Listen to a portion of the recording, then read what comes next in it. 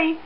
Today I'm going to do another page with a sketch that I've created with the idea of using the small paper pads, either a 6x6 or 8x8 paper pad for my designer paper. And this sketch utilizes hexagons, but you could use any shape. You could use flowers or circles or triangles, which are becoming real popular for your shape. I just thought hexagons went really well with my picture. For some reason that this seemed to be the thing that would fit this photograph. This is a photograph from several years ago I found recently, and I even wrote the date on the back. I was amazed, since I don't typically do that. And I just got in this paper from Basic Gray, the PB&J collection, in the 6x6 pad, and the colors are perfect for the photo. Basic Gray does not print on the back side of their papers that they put in their paper pads. But you still get a lot of great designs here, and so I know I'm going to use that red floral and this stripe and some of these other small prints, and even this really large print here I think will really complement the flowers, but I probably need to cut it up, tone it down a little bit so it doesn't overpower the picture. So I'm going to use several of those, and I'm going to do them in the hexagons. To determine the size for my hexagons, what I did was cut out several shapes, several different sizes using my Cricut, and I used the Scal software, S-C-A-L. That's no longer available for the Cricut, but of course if you have a cartridge for Cricut, or if you're using a Silhouette or any other kind of die cutting system, all you need is a hexagon shape. If you don't have a hexagon shape and a punch, or you have a die cutter, you can cut your own using a template, and I'll share with you some ideas for how to get a template on my blog. If you want to check that out, the blog post that goes with this video, it will share with you some ways that you can get the hexagon shape, because it's very easy to trace and cut yourself. And I used the Basic Gray magnetic mat, and just to give myself kind of a rough idea how I'm going to arrange things, I'm going to put the picture, based on the sketch, it goes right in the middle, and that's kind of unusual, but the title and everything I think will balance it, and it will work pretty well in the middle. So I cut these so I could get an idea of what size hexagon that I wanted to use, and I got several of them out here and played around, and I think the one that was 1 3/4 inch high, I believe is what I kind of had in mind, and I think that's going to end up being about the best size for my hexagons. Another way to determine size is to take what you've cut out or punched out and use the negative and lay that over your pattern paper. So some of your patterns, you know, you can use any of the sizes, but then when you get into these larger prints, you may have to consider, you know, what, like these very little ones, I wouldn't really get a lot of the color, a lot of the print. So I was looking at the two larger sizes, and that helped me determine which of the hexagon sizes that I wanted to work with. Okay. Now for other materials besides this paper pad, I'll probably put my journaling either directly on the background or on some ledger paper. And for the title, I've pulled some thickers. I have some well-used yellow thickers here that I may work with. I've got 3 words in my title, and I very often like to do the words, I like to do an entire word out of one set. That's just my style, but very often if I have multiple words, I use multiple different kinds of letters, whether they're die cut or stickers or thickers. So I'm probably going to use one of the yellows, and I've had this polka dot for a long time. I bought it as a grab bag type of thing, and probably not something I would have gravitated towards, but I think it's going to work with this. We're going to give it a try, and of course I've got all the letters for it. And I just got in these new DIY thickers. These are from 2 Peas in a Bucket. They're a cloth thicker that you can mist or ink in some way, so I'm going to be playing with those here in a little bit and seeing what I can do. Now to balance this layout, the photo's in the middle and I have the title and the journaling here, I've got quite a few hexagons down here. I want to put something more in this corner too, so that's probably where some of my embellishments will go. I may use my Stampin' Up! Boho Blossoms punch for that, or some other flowers. Don't want too many flowers to compete with the ones in the photo, or I may put a date sticker or something down here. So let me get started cutting out some hexagons out of this paper, and then we'll pull some things together. I'm ready to work with these DIY thickers that you get at 2Ps. They have a white canvas covering over them, and I want to color these a dark red. And they're designed to be mistable, and you can use mist with them. I also discovered that you can use markers. And I pulled out some of the letters and numbers that I knew I wouldn't use very much. I always give you a lot of everything. And so I pulled out a Q to start with, and I started with a very dark marker. This is called Riding Hood Red, and this red is a perfect match to, or a very close match to, a lot of the reds that are in the papers and some of the other thickers that I'm using. And I used that to go over one of the letters, but as you can see, it came out extremely dark. So then I took some of the Riding Hood Red ink and mixed it with water and created my own mist and misted a letter, and it started out pretty red, but when it dried to a beautiful pink. However, there's no pink in my layout, and so that's not going to work. I'll just save that for that mist for another opportunity. So my last try here, I think, is the one I'm going to work with. I'm using a slightly lighter marker, and I've had this problem with reds before where you mist them and they turn out pink. Anytime you try to lighten a red, you end up with pink. So I went the opposite direction. I colored a letter, and that's what I've done here with the W, and I'll do this with another letter. Is I took the letter and went over it with this color's ruby red.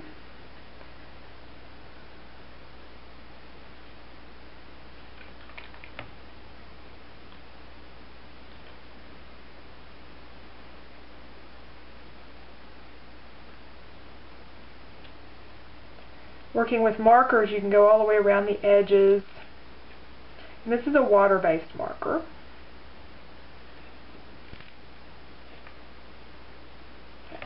And once I had it colored, then I took a paper towel and I took some of the ink away. So instead of trying to add more color, I just started with a darker color and removed color. And if the dry paper towel doesn't get all that you want, you can use a wet paper towel and very quickly remove color until you get the amount of red saturation that you're looking for. And I'm working on wax paper so this doesn't stick too bad. And that's about the right color. And this W I did here a little earlier this morning is just about the right color. It's dried. And so I'm going to go ahead and do the rest of these and let them dry. And we'll do that in just a moment. In the meantime, let me show you where I am on my layout. I've cut my hexagons, and I ended up doing the 1 3/4 inch high, which is a little over 2 inches wide. That's the size that came out from the Cricut.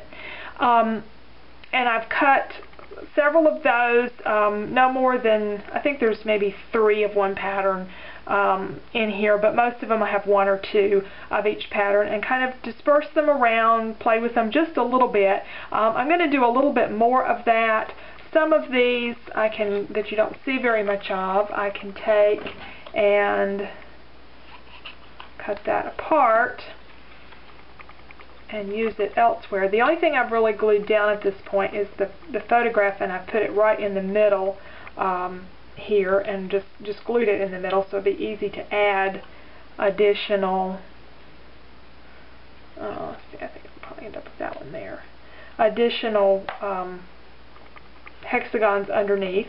So I'm just going to cut and put some pieces around. I'm also going to make one change here. The word flower, which is just laying here very lightly and thicker, doesn't show up that great on that green. So I think I'm going to swap colors and put this one up here. So I'm just doing some playing and until I get the colors the way I want them. When I was working with these stickers, I had everything but O's. So my O is actually the number 9, and I just cut the bottom of it off. I do that a lot with my stickers because you always seem to run out of certain ones. Okay, and I lost my little green one there. Okay, and the power, the red color, going to say Flower Power Duo. The red color is going to go over this. So I think that will show up really well. So I'll finish filling this in, these little pieces, and glue all this down, and then we'll come back and do the final embellishment. Okay, I have everything glued down, including the word power that I finished inking, and with the red ink and using the paper towel to remove some excess ink. And I think we're ready now to add some embellishment. I've punched some flowers out that I stamped with a Stampin' Up! Punch that coordinates with their boho blossoms. I don't want to do a lot with flowers because I don't want to overpower my picture and my papers, but I thought a few of those might work, and I did several different colors. I have these little people that I just got in from, these are Studio Calico. I know I want to use those, and I have some stickers. And one of the stickers, this Oh So Lovely from My Mind's Eye, I like it, but it's a little bit light in color, and I think all this green's going to get lost here. So let's do a few things to the sticker. Get my wax paper back out here, and some Distress ink.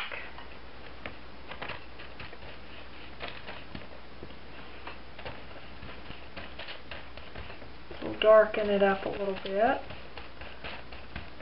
Make it match the other papers. Alright. I'm going to add it to some red paper from Basic Gray.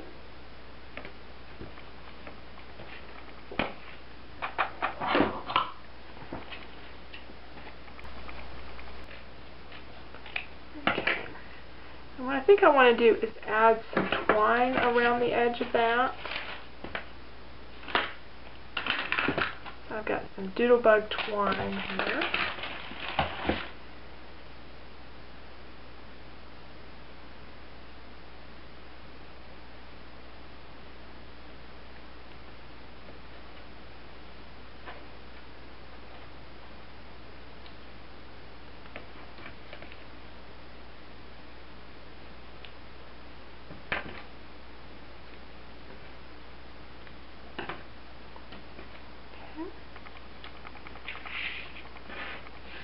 Alright, let's start putting things together. I have a sticker that I put the date on. Then I'm going to add this one, I think with some dimensional.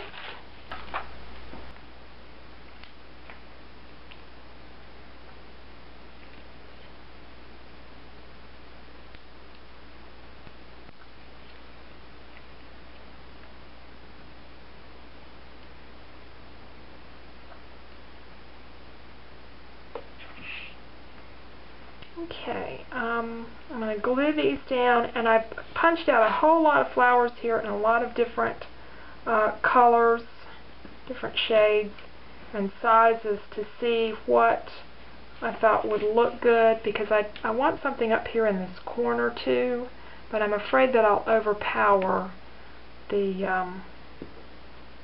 other flowers that I have there, so not sure if I can use those larger ones up there. I think I may just have to stick to some of the small flowers.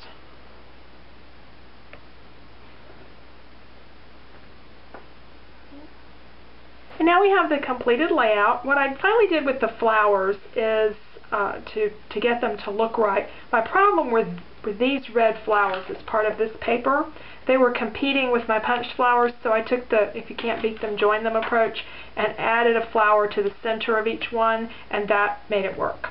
And then I used my little people to emphasize the duo idea. This page is about my husband and my mother. My husband used to grow the flowers, my mother would arrange them, and we'd always have these really pretty, beautiful arrangements in our house because she does such interesting things with flowers. So, let's take a look at the sketch. We have the photo and the hexagons scattered in kind of a corner-to-corner approach here. I ended up with probably a balanced amount with the hexagons by the time I finished, from top to bottom. The journaling, I did end up printing it on the background. I thought that was a little less busy than having another piece of paper there.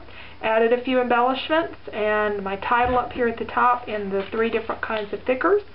And that's finished.